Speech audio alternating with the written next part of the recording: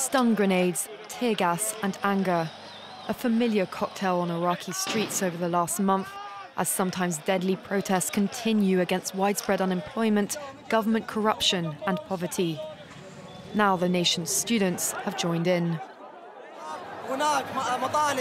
We as students have specific demands. We want changes to the constitution and election laws, and we want a change of regime. Security forces have been relentless in their crackdown. While over 200 people have been killed since demonstrations started at the beginning of October. In this car, security forces are throwing stones and others are firing live rounds at the demonstrators.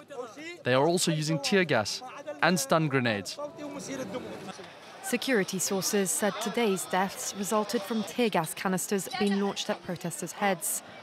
The government has declared an overnight curfew in the capital after thousands of demonstrators continued to turn out throughout Monday. Protests kicked off when public anger finally boiled over across Iraq after years of foreign occupation and extremist violence. The unrest is the biggest challenge yet for Prime Minister Adel Abdel Mahdi, who came to power nearly a year ago, promising to address corruption and poverty. The pressure from the street has seen his ruling coalition begin to fracture, and calls are increasing for fresh elections.